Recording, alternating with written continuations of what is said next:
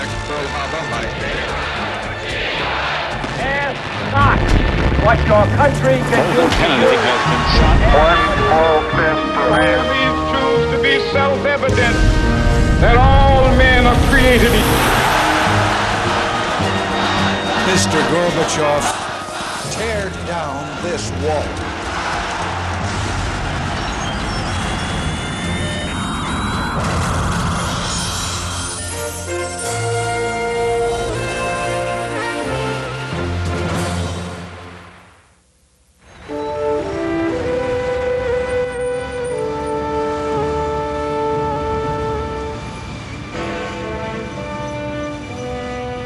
London, September 1940.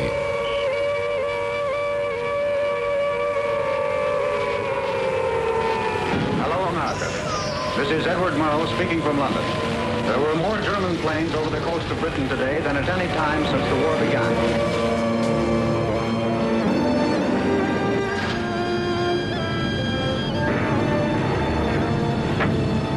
Adolf Hitler was determined to crush the last stronghold in Europe against Nazi Germany. His strategy: bomb England cities and people. During the autumn of 1940, German bombers attacked London night after night for 76 consecutive nights. It came to be known as the Blitz.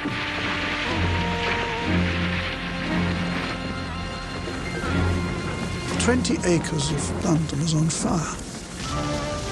It's quite a thought, isn't it? A lot of people were killed, a lot of civilians were killed. Because the Germans were determined to bring us to our knees, you see, at all costs. By the night of September the 14th, when my daughter was born, the docks were alight, London was ablaze. And in fact, the midwife opened the curtains because we got more bright light from London burning than we got from the electric light in the middle of the room.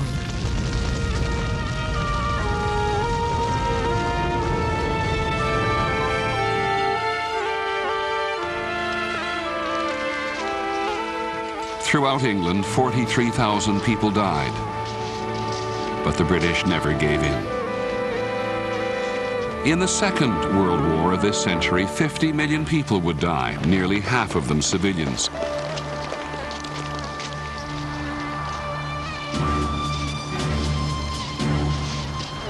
They would die not because they lived near military targets, but because they were the target.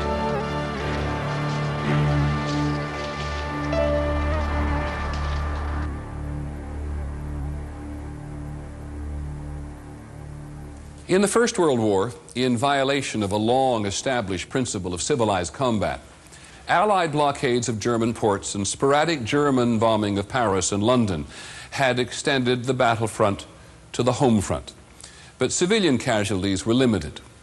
In the Second World War, the distinction between soldiers and civilians would collapse. Now anyone who contributed to the enemy's war-making capacity would be vulnerable, and entire populations would be deliberately targeted because of their race and their religion.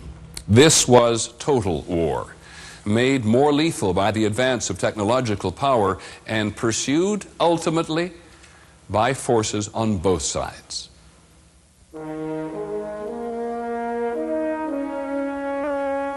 Pablo Picasso's Guernica is considered one of the masterpieces of 20th century art. It portrays the horror that consumed a Spanish town on April the 26, 1937.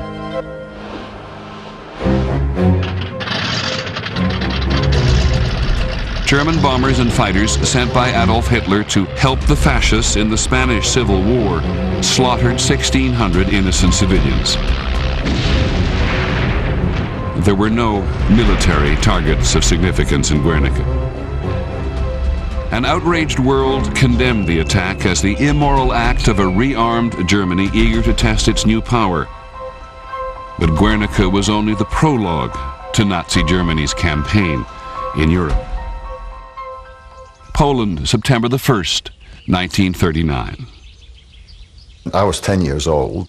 I was playing with my friend in the woods. were picking mushrooms, and we heard this tremendous noise. The trees started bending, and we saw these huge planes with the black markers. I knew that the war had started.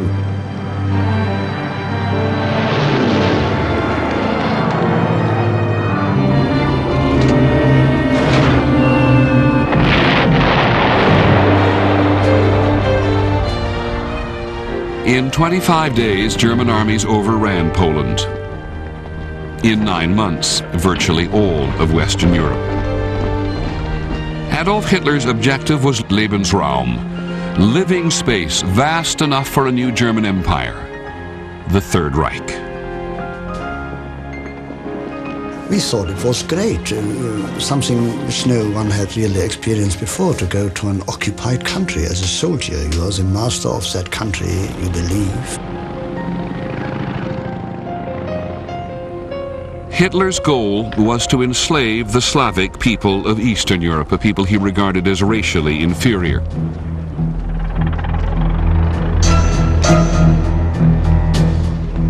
In Poland, his commanders ordered executions of the nobility, government officials, priests, and teachers. Nobody expected that the war would be against civilians. I saw my family and my friends and on a daily basis being murdered on the streets and shot.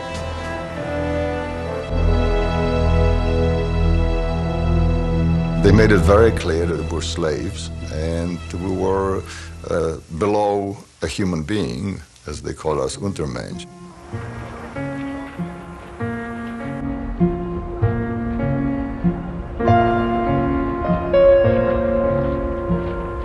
At the very bottom of Hitler's racial scale were Poland's 3 million Jews.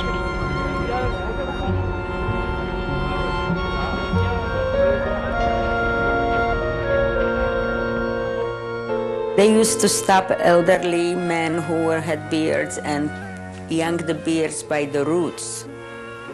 They made them lick their boots, and also immediately all businesses were taken away. We had to wear the yellow Star of David on the front and back of our clothing so that we would be easily recognizable.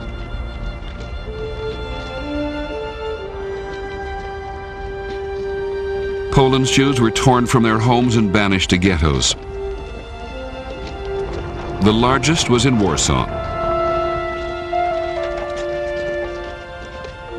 Nearly 500,000 people were crammed into an area where 50,000 had once lived.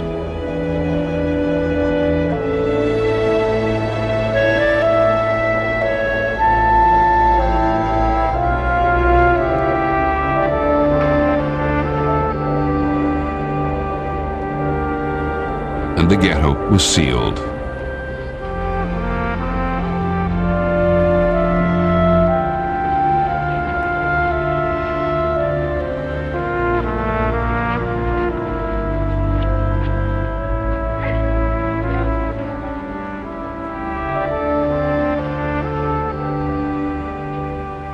People were starving and dying of hunger.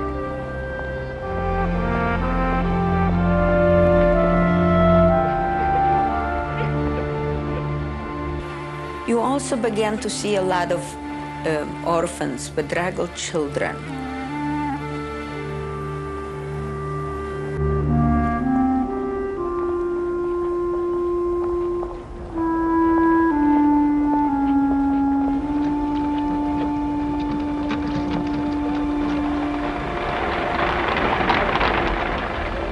Typhus was rampant. Tuberculosis was rampant.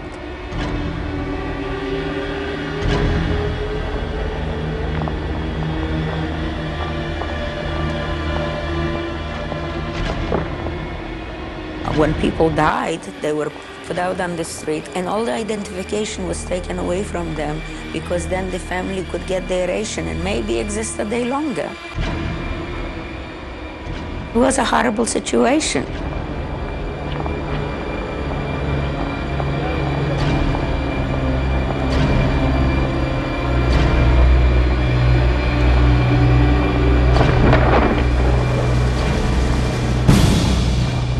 would be surprised to what you can get used to. Our human life was nothing for them. It was unworthy of living. I remember German soldiers photographing themselves to show, look at this, they are the strong, beautiful officers. Look, this is the Jews.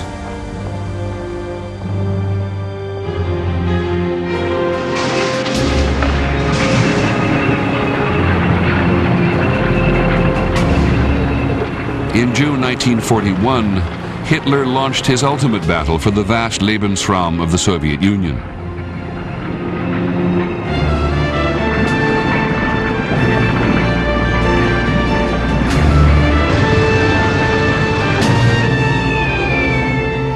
The attack on the Soviet Union is a war for territory, but it is also an ideological crusade to destroy communism.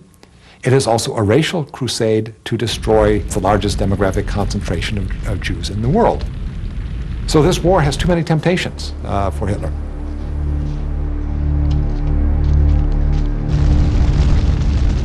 The Soviet army was caught unprepared. In only 2 months, German forces penetrated 500 miles.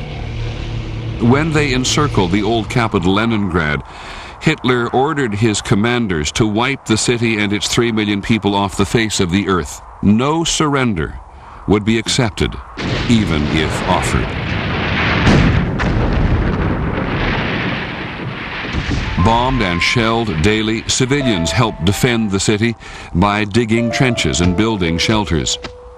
But they faced another enemy, the coldest winter in 30 years. There was no light, no heat, no fuel, no food. We received 125 grams of bread. Bread made of I don't know what, but not flour. It was so delicious for us.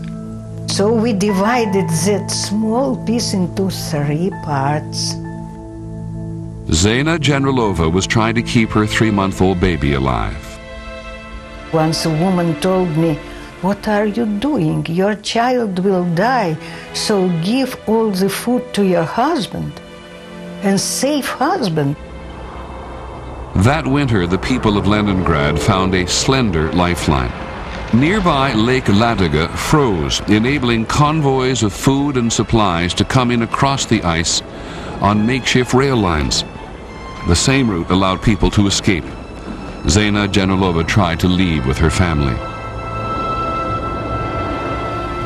My husband, he was already so blue, so thin, you cannot imagine. And the baby did not cry. And in the 4th day, she died in the carriage.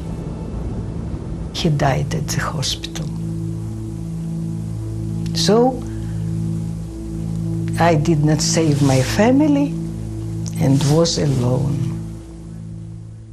Half of Leningrad's population perished during the siege, but the city never surrendered.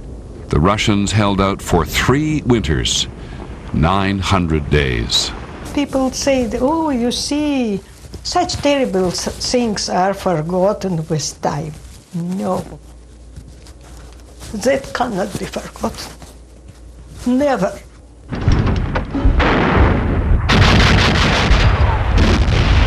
German generals had been instructed by Hitler to wage the Soviet campaign with, as he put it, unmerciful, unrelenting harshness.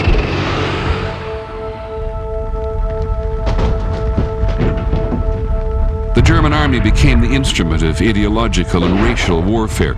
Every street, shop, and home became a battlefield, even though in some places German forces were at first welcomed by civilians as liberators from Stalin's oppression.